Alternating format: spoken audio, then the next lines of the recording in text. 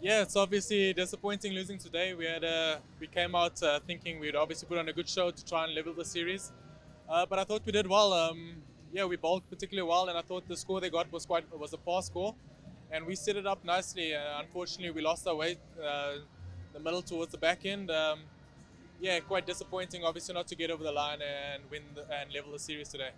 No, I thought it was a good wicket. I thought it played particularly well throughout the game. It definitely slowed down second innings, sort of the last 10 overs. But generally, I thought it was a good wicket, yeah.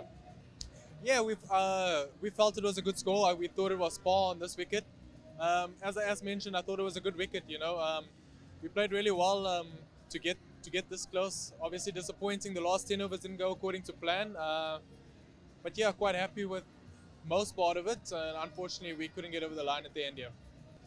Yeah, new players. It's great exposure for them, exposing them to international cricket, getting a few of them obviously getting opportunities, which is great.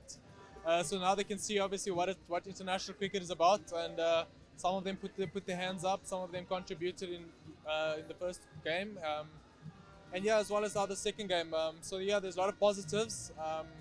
Obviously for those guys coming in and getting the opportunities, but obviously from here they can only grow from strength to strength and take the learnings from this series going forward. Yeah, obviously, I mean, Patrick Kruger, he played the first series before the World Cup. He got his first game. And yeah, stepping out in the last game and doing particularly well. I mean, obviously contributing with a bat and played a really good innings from the position we were in the first game. And then yeah, today contributing with the ball. So yeah, a lot of positives, a lot of confidence he can take away from this series already.